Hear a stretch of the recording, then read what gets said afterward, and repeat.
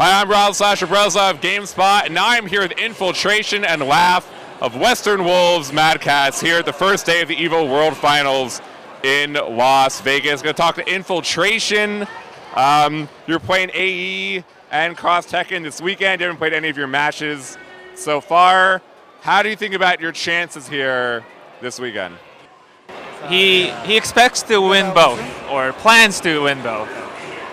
Now, is that a realistic expectation for you to win both? You have done well at EVOs previously. You proved yourself that you could win on the big stage. But going in this year, there's more competitors than ever before. What do you think your realistic chances are? Now that he's thought about it again realistically, he thinks he's going to win both. What are your hardest matchups, both in characters and players, that you think you'll play this weekend? He feels that Ryu, Kuma, Cammy, and Fei Long are some of the tougher matchups for him. And he doesn't feel like there's any specific player that he feels is tougher to beat because everyone is so strong here. So the only players he doesn't want to face are his own teammates or his own countrymen and so on. Now, you've done well at EVO before, even taking third 2 years ago. Do you think that'll help you and how you're going to perform this weekend because you've been on this stage before?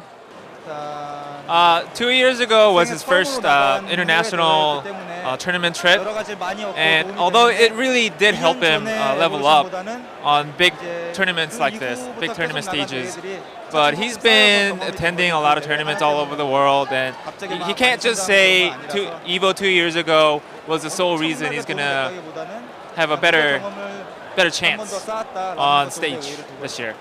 So now, I talk a lot about, and the community talks a lot about the rivalry between USA and Japan and how that fits in fighting games. But the Korean players and you guys have really shown a lot lately and have stepped it up. And Punko, of course, last year, where Korea is right in the mix now of the top nations. How do you feel about where Korea fits in the current fighting game landscape? Although it's been very well known that US and Japan has been known for their top-class players, he's always felt that Korea has always had talent and strong players. It's just that they've never had the chance to shine on international stage until recently. And on the topic of where Korea stands among other continents and countries, he feels that the level of top players in each country are so strong right now that nobody has a safe footing or a higher footing, in his opinion, that everybody is at risk.